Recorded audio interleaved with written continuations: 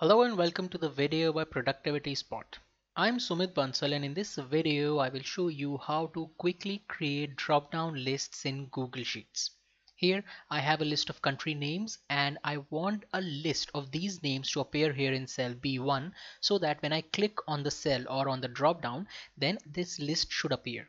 So to do that, I have B1 selected. I would go to data and here I would go to validation and it opens the data validation dialog box. Now, data validation means that you can restrict what could be entered in the cell. So here I can restrict that only these items can be entered in the cell. That is what data validation means.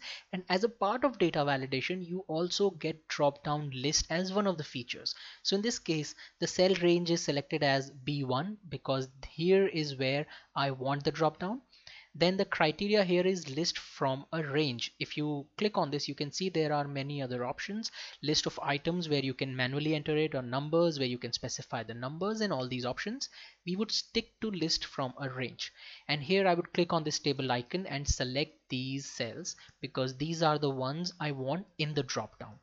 And now I have this selected, which means there would be an arrow here and I can click on that arrow to make this list appear. So I would have this one show drop down list in cell checked, and then I have this selected, which is show warning, which means that if you enter something else apart from the items in this list, then it will show you a warning. You can also choose to reject the input, but in this case let's keep the default ones. And then there is show default help text. I'll not select this. And now when I click on save, you can see that an arrow has appeared here in this cell, which is B1, and if I click on the arrow, I will have these lists. I can quickly select any item from this list.